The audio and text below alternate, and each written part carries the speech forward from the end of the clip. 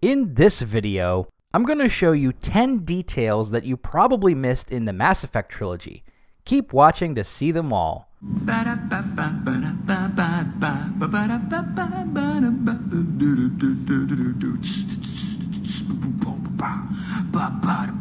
Hanging in space with a jazz trio. Now coming with the bass. What's up, everyone? Big Dan here. Before we begin, I have a bunch of different Mass Effect trilogy guides and lore videos on my channel, so if you're interested in seeing more, hit that subscribe button. Without further ado, let's dive right in. Number 1. Legion's lesser-known reveal. During the Reaper IFF mission, we'll meet our Geth friend Legion for the first time. He's revealed to us in a big scene where he saves Shepard from a couple of husks and then calls out to us.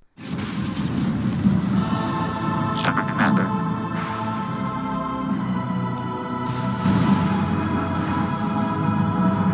But if you're quick, you can actually spot Legion earlier in the mission. Right after this scripted event where a husk is sniped in front of us, if you make your way around the corner and zoom in with a sniper rifle, you can actually see Legion walking along the catwalks in the background.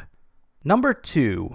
Shepard gets too drunk at Purgatory. All work and no play makes Shepard a dull commander, but fortunately there are many bars and clubs for you to unwind in during the Mass Effect trilogy. But going too hard can lead to some embarrassing public drunkenness, which you can discover in Mass Effect 3. If you head to the Purgatory bar and have a drink 3 times in a row, this will trigger a short cutscene where Shepard wakes up on Aria's couch.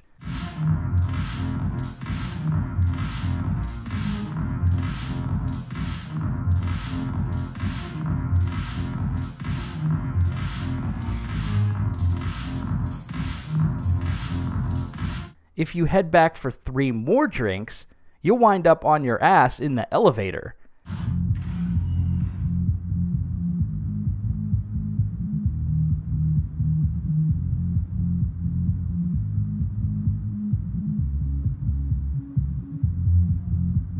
Sleep it off, Commander. We've still got a war to win. Number 3. Fate of the Krogan Poet. While exploring Ilium in Mass Effect 2, you may discover a Krogan reciting poetry to himself several feet away from his ASARI girlfriend. For if our love is to survive, it must grow thorns to pierce the hand of any that would uproot it. If you speak with the ASARI, she's having some doubts about a long-term commitment with him. But with some encouragement from the commander, she will agree to give him a chance. But it's tough. I like him a lot. Hell, I love him. But I don't know if he's permanent Bond material. Speechless. Not with blood rage. Look at him. He's obviously crazy about you. If you think that's the end of the story, you'd be wrong. You can actually encounter these characters again in Mass Effect 3, although the outcome is much more tragic. While exploring the tunnels during the Rachni mission, you may come across a dead Krogan hidden behind some webbing. Shepard recovers a datapad from his body. Looks like a last message. He's asked that it be delivered to an ASARI named Erebba on the Citadel. This was the Krogan Poet. If you bring the datapad to Ashira on the Presidium Commons, you can hear his last poem to his ASARI partner. Excuse me. I'm sorry.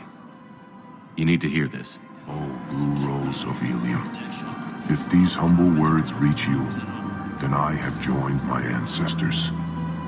No. No, no, no.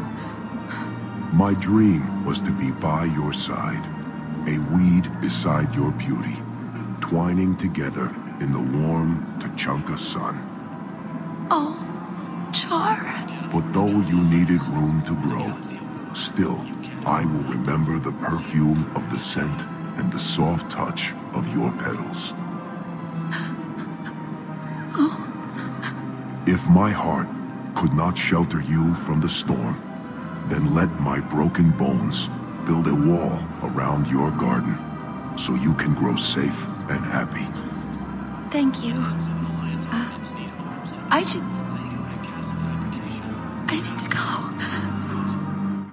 Number 4. Joker's Habits. On a lighter note, let's talk about Joker, everyone's favorite brittle-boned pilot. In Mass Effect 2, if you hang around the cockpit long enough, Joker will provide some randomized commentary and even roast the commander for standing over his shoulder. Commander, can I get a mirror up here?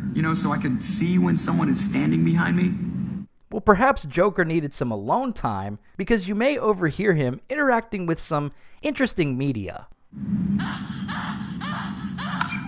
Sorry, that was supposed to go to my earpiece. It took me like 20 minutes to trigger this one, so you're welcome. Number 5. Commander Shepard is a Vorcha? The Vorcha are a race of scavengers and mercenaries, first introduced to the franchise in Mass Effect 2. But did you know that these characters are voiced by Mark Meer, the same guy who plays the male Commander Shepard? So when you're arguing with any Vorcha character, it's kind of like Shepard is arguing with himself. Then collectors make us strong! I've had enough of this. Collectors want plague! Mad props to Mark Meer for the range of talents in his VO work. Number 6. Have you ever seen an Elcor walk?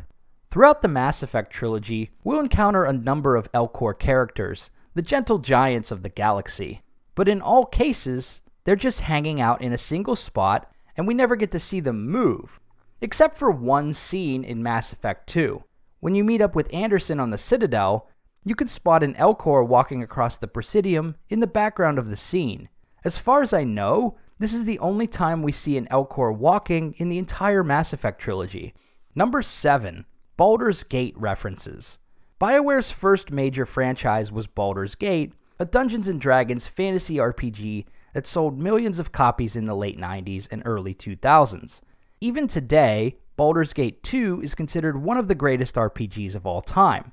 So it's only natural that BioWare would include some Easter eggs and references to their OG classics in other franchises like Mass Effect. There are a number of Easter eggs I could point out, but I'll just focus on 2 for this video. In Mass Effect 2, you can purchase a space hamster from the pet store on the Citadel. This is a reference to Boo, faithful friend of our ranger companion Minsk, who himself is probably the most memorable character in all of Baldur's Gate. Stand and deliver, that my hamster might have a better look at you. When we meet Minsk for the first time, he introduces us to his hamster friend Boo, which he refers to as the only miniature giant spaced hamster in the realm. The next reference is during the Leviathan DLC, where EDI talks about the Basilisk, a notorious enemy type from Baldur's Gate. The Basilisk had a gaze attack, which could instantly turn your characters into stone and wipe out your entire party in a few short rounds, making them hated amongst the Baldur's Gate player base. EDI, what project was Garneau working on when he found the artifact? Basilisk. Got anything on Basilisk? Several ships, a mythical creature, and a rare mid-tier enemy type in the Galaxy of Fantasy video game. It possesses a gaze attack capable of triggering synced animation kills. Player forums describe it as overpowered. I meant the project, EDI. Oh. Then, no. Number 8. Joker's sister. If you've been watching my videos for a while, you may already know about this one. In Mass Effect 3, we learned that Reapers invaded the colony of Tiptree, where Joker's dad and sister live.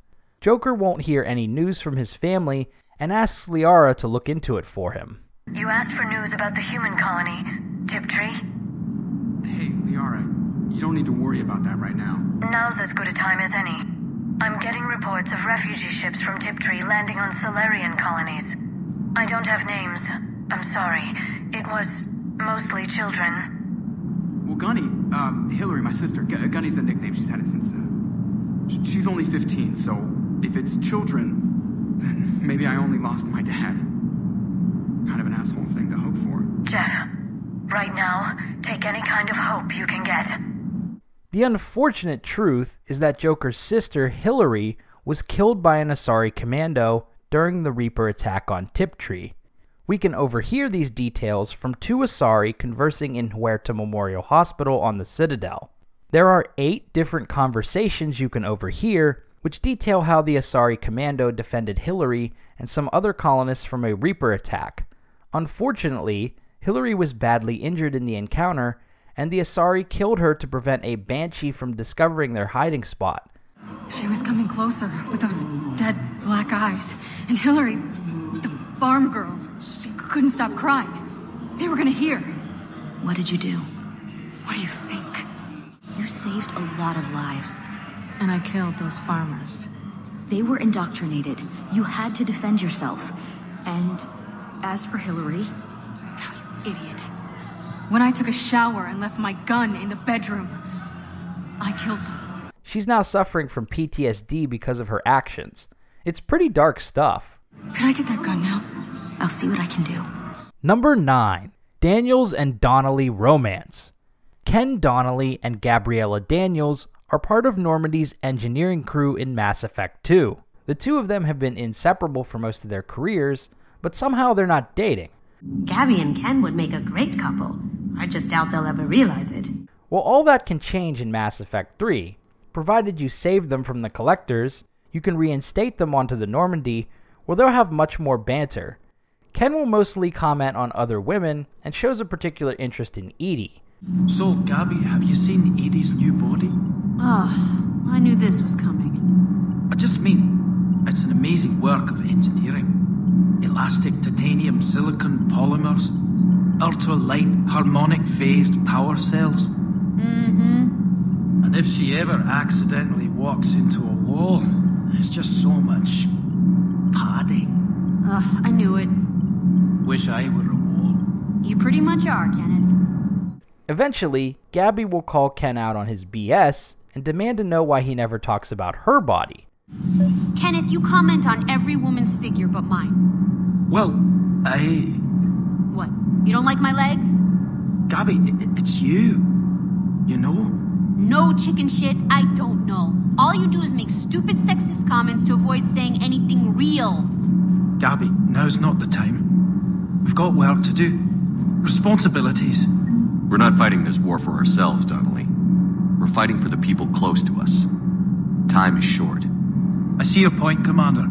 Gabby, I think your legs are spectacular. Well, that's a start. If you support Gabby in the argument, you can find them having a more intimate moment in the engineering bay after the Horizon mission. Oh, hello, Commander. We were just double-checking the thermal ducts. I'm sure you were. Carry on. Number 10. Probing where? Okay, so many of you might have already seen this one, but to exclude this Easter egg from the list just feels wrong. Planet scanning was a new gameplay feature added in Mass Effect 2. Shepard could launch probes to any planet to retrieve resources or locate quest objectives. Edie would notify us anytime we launched a new probe. Probe away. But if we head to the local cluster and launch a probe on the planet Uranus, Edie will give us quite a different reaction. Really, Commander?